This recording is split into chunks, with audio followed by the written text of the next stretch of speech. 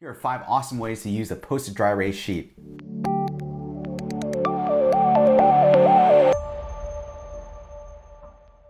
Hey guys, my name is Ed Choi. Thank you for joining me today. If you're new to my channel, please consider subscribing. In my channel, I talk about everything to do with the office, and today we're talking about these cool Post-it dry erase sheets.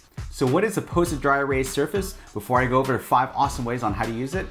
Well, as you can see, it is a dry erase surface, so you can use it for whiteboarding. Now what makes this special is that you can peel off the liner and it's like a giant sticker, but rather than having a permanent adhesive, it uses the same adhesive that they use in Post-it notes.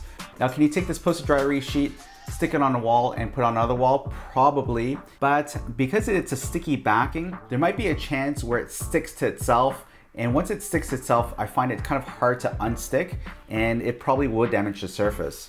So in terms of applications, you'll see when I go over my 5 awesome ways on how to use it, it's usually a one-time application. But if you ever want to remove it, no problem, you can take it off because it uses that Post-it adhesive.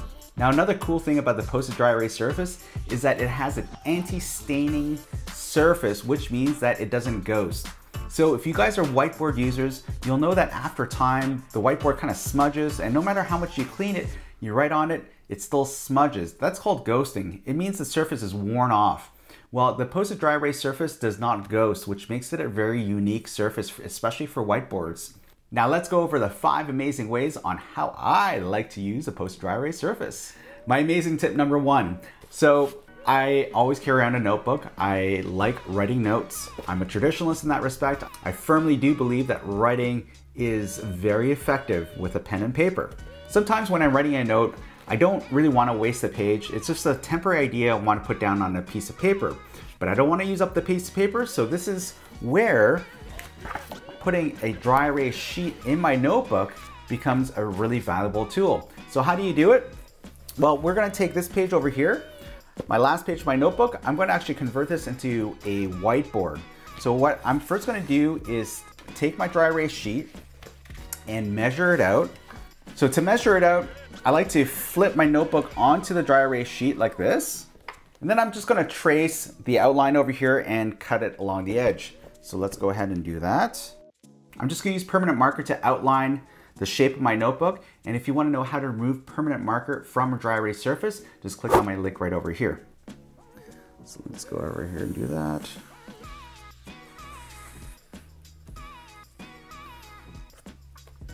All right. Now I'm going to just use my scissors and I'm just going to cut along the line of my notebook. And what I really like about this surface, it cuts super easy. So you can actually cut it to any shape you want, which makes it nice. So with a scrap, what you can do is also cut these into little pieces and make labels if you wanted to. So we'll go ahead and cut that. There you go. So now I have a cutout, and I'm going to put it in the last page of my notebook right over here. So to do that, I'm just going to peel back the liner.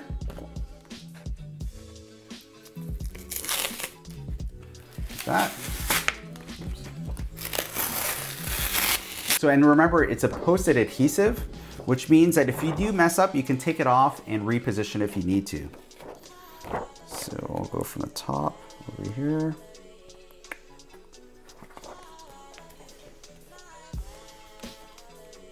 Perfect. Now check this out. I have a dry erase board in my notebook. Let's see if I can do this backwards. Very cool. So now if I have to jot down a quick idea in my notebook, rather than using up one of these pages, now I've got a whiteboard in my notebook. So I can just take my dry erase marker and write my notebook, and it just makes a beautiful tool.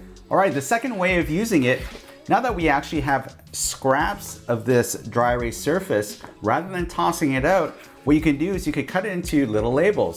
So I can cut up into little segments like this. Now I've got a perfect dry erase label that I could put on my bins, boxes, or filing cabinet. So I've got a little bin over here I want to label. So with that scrap, I can make little mini labels. And I know the contents of this bin are Post-it notes. And just like that, now my bins are nice and organized. So I can go ahead and use the rest of the scraps to label the rest of my bins. Third application is a pretty easy one. Sometimes I don't want a full-size whiteboard on my wall. I just need a small message board. So with one of these sheets, I can create an instant whiteboard. As you can see, I've got one right there on the corner. Again, I just peel back the liner, slap it on my wall, and then I've got a mini dry erase board on my wall, which is good for just short note-taking, or if I'm brainstorming and I need an area where I can brainstorm my ideas next to my Post-it notes. And that's why I have this dry erase sheet here on my wall. You've got my easel pad here for some ideas where I wanted it to be permanent. I've got the Post-it notes on the other section, and beneath that I've got my dry erase surface, so I can write down some temporary ideas or reminders underneath there. Another neat application is using a dry erase surface on your desk. Now sometimes when I'm on the phone, I want to jot down a quick idea or a quick note, but I know it's not permanent and I don't want to waste a Post-it note or my notebook. So that's why having a dry erase surface on your desk is such a cool way of keeping brief notes without wasting paper. So here's my desk over here. Now I've got a monitor arm here, so my monitor is going to be out of the way. My laptop's on a stand over here, so I've got this clear area right in front of my desk. The other thing too about my desk is that it's kind of scuffed up, so putting this dry erase surface is actually going to freshen up that portion of my desk. So for this application, I've made sure that my desk is clean, and I'm going to take the liner, peel the liner like so.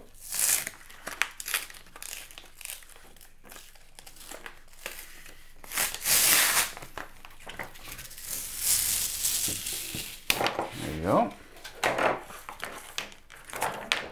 And I'm going to place it probably right here at the edge of my desk. Just like so. And there you go. Now I've got an area on my desk where I can quickly take my notes, jot down some ideas here,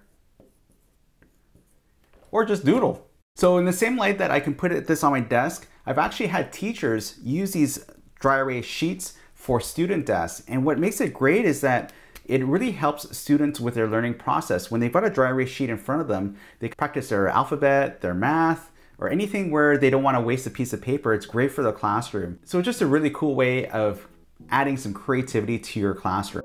And the last way of using the Post-it dry erase sheet is actually just as a sheet itself without taking off the liner.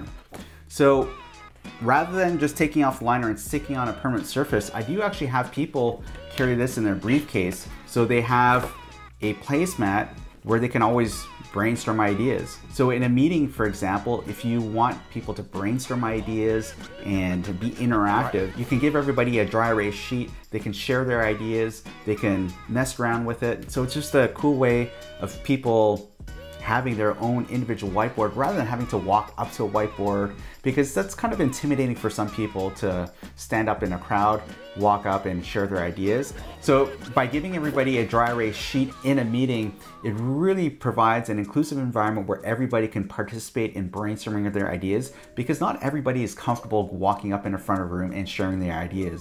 This would also complement a lot of Post-it note brainstorming sessions. The dry erase sheet could be the beginnings of an idea, and then once the ideas get solidified, then you can transfer those ideas onto Post-it notes. And once the ideas are transferred onto the Post-it notes, then you can put up on the wall and we can share everybody's ideas that way. So just a really interesting way of getting people engaged in a meeting. These Post-it note sheets are available in packs, so they're unfortunately not available as individual sheets. They're packs of 15. But that means you've got 15 different ways on how you can use the Post-it dry erase sheets, or you can share it with your friends or your coworkers. So there you go, guys, my 5 amazing ways on how to use a Post-it dry erase sheet. If you like the video, feel free to share it with your friends. Also, remember to give me a big thumbs up. And if you haven't done so already, press on the subscribe button, and I look forward to seeing you guys next time.